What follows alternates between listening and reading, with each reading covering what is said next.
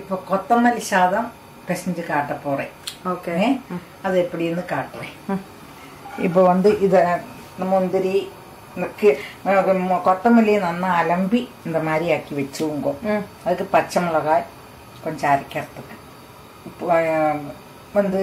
எலும்பிச்சம்பழத்தை நறுக்கி வச்சுவோங்க. இந்த முந்திரியை வறுக்கிறேன். அதுக்கு நெய் விடுறேன்.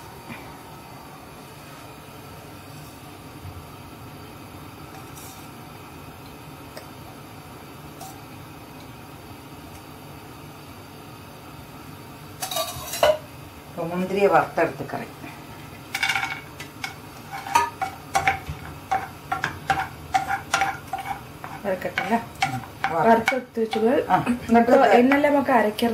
அரைக்கிறதுக்கு கொத்தமல்லி, உப்பு, கொஞ்சம் பஞ்சாரை, பச்சை மிளகாய், பெருங்காயம் கொஞ்சம் அதில் போட்டுவோங்க. ஒரு லிம்போடு ஒரு கஷ்டத்தை அதில் வச்சுவோங்க விடுறதுக்கு பச்சை கலர் மாறாக்கி இருக்கிறதுக்கு. அரைக்கிறதுக்கு போறதில்லை. இல்ல, அரைக்கிறதுக்கு கொத்தமல்லி, பச்சை மிளகா, கொஞ்சம் உப்பு, பெருங்காயம் இதெல்லாமே அரைக்க போறேன். എന്നിട്ട് எப்படி பண்றது? சாதத்துல உப்பு போட்டிருக்கா? சாதத்துல உப்பை போட்டு நான் வடிச்சு வச்சிருக்கேன். சரி, பாசுமதி இப்ப அரைச்சாச்சு கொத்தமல்லியே. இப்ப நெய்ய அந்த முந்திரிய மூப்பி எடுத்த நெய் இருக்கு இல்லையா, அந்த சாத்துல விட்டு விடுவேன். அது வாசனையா நல்லா இருக்கு. இப்ப வதக்கணும். இதுல காஷ்யூ இந்த அளவுக்கு வறுத்து வச்சிருக்கேன். இதுல கொத்தமல்லி, பச்சை மிளகாய் எத்தனை போட்டு? நான் எனக்கு காரம் வேண்டாம், 2 தான் போட்டிருக்கேன். உங்களுக்கு காரம் மாதிரி போட்டுவோங்க. இத்தனை பெருங்காய பொடி, அப்புறம் ஒரு 1/4 டீஸ்பூன் சுகர், ஒரு 4-6 கருவேப்பிலையும் போட்டிருக்கேன் அரைக்கிறதுக்கு. உப்பு எல்லாமே அரைச்சி வச்சுருக்கேன். அதை நம்ம பொரிச்சு கொட்டி வதக்கணும். பொரிச்சு போடுறதுக்கு நல்லெண்ணெய் விடுறேன். இந்த சாதம் பிசையறதுக்கெல்லாம் அதிகம் நல்லெண்ணெய் இருக்கும். கொஞ்சம் தேங்காய் எண்ணெயும் விடுவேன். அது கொஞ்சம் வாசனை நல்லா இருக்கும். அது 2 விட்டு வச்சிருக்கேன். இப்போ கடுகும்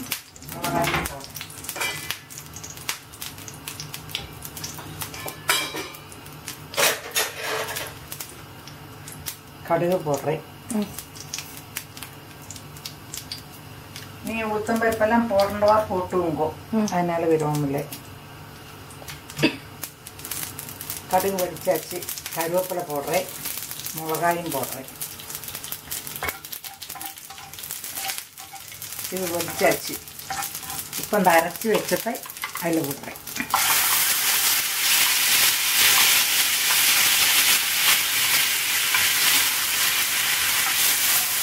ரொம்ப நேரம் வதங்கண்டா, இந்த பச்சை கலர் போகாது இருக்கணும். இல்லை, கொஞ்சம் இந்த பச்சை கலர் போகாது இருக்கணும். நல்லா ரொம்ப நேரம் வதக்கண்டா, ஓரளவுக்கு தான் வதக்கணும். இதை வதங்கியாச்சு. இந்த கலர் இருக்கணும். இப்போ நீங்கள் எலும்பிச்சம்பழத்தை இதில் ஒரு மூடி புளியணும். சரி, முடியணும். அதில் குரு இல்லாதக்கு பார்த்து புழிஞ்சுவோங்க.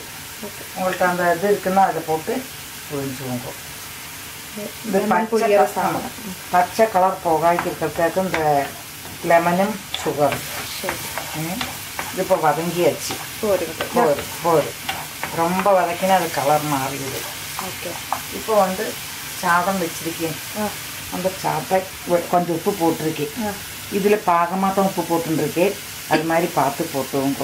சாதத்துலேயும் கொஞ்சம் உப்பு இருக்குது. இதில் போட்டு வெங்காயம் எல்லாம் வதக்கி போட்டு, ஆமாம், வெங்காயம் பிடிக்கிறவா வெங்காயம் வதக்கி போட்டு எல்லாம் பண்ணலாம். அரைக்கிறத எண்ணெய் போடலாம், வதக்கி அரைச்சி விடலாம். ஆமாம், இல்லைன்னா இந்த கொத்தமல்லி போடுறதுக்கு முன்னாடி வெங்காயத்தை வதக்கிட்டு கொத்தமல்லி அப்படியே பண்ணிக்கலாம். இதில் வெஜிடபிள் போடுறவாலும் போட்டுக்கலாம். நீங்கள் ஸ்கூலுக்கெல்லாம் குழந்தைகளுக்கு டிஃபனு கொடுத்து விட்றோம்னா நிறைய வெஜிடபிளும் போட்டு கொஞ்சம் கொஞ்சம் கொடுத்து அனுப்பி விடலாம். இது எல்லாத்தையுமே சேர்த்து இலக்கிட்டு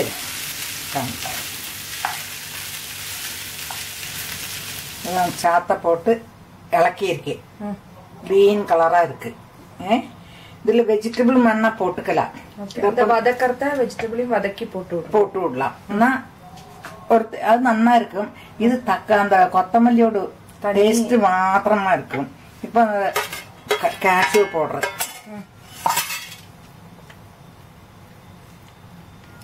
അത് നന്നായി ഇളക്കിയുങ്കോ. Okay. കൊത്തമല്ലി rice. കൊത്തമല്ലി rice then ready. La idukku തൈര് പച്ചടി. തൈര് പച്ചടി അല്ലേനാ ഏതാ ഉരുളക്കിഴങ്ങ് റോസ്റ്റോ മെഴുക്ക് വരട്ടിയോ அந்த மாதிரி ஏதாவது தொட்டுக்கலாம். பப்படம் வடம் கருவடம் எல்லாம் தொட்டுக்கலாம். பச்சரிசியிலையும் பண்ணலாம். நீங்க இப்ப பாஸ்மதி ரைஸ்ல பண்ணிருக்க? ஆமா, பச்சரிசியிலையும் பண்ணலாம். நம்ம சாதாரண வடிச்ச சாத்துல கூட பண்ணிக்கலாம். என்ன சாதம் இருக்கோ அந்த சாத்துல கூட பண்ணிக்கலாம். உதிர உதிர ஆக்கிக்கணும். ஆ, பர்த்தா. சரி, ஓகே, ரெடி.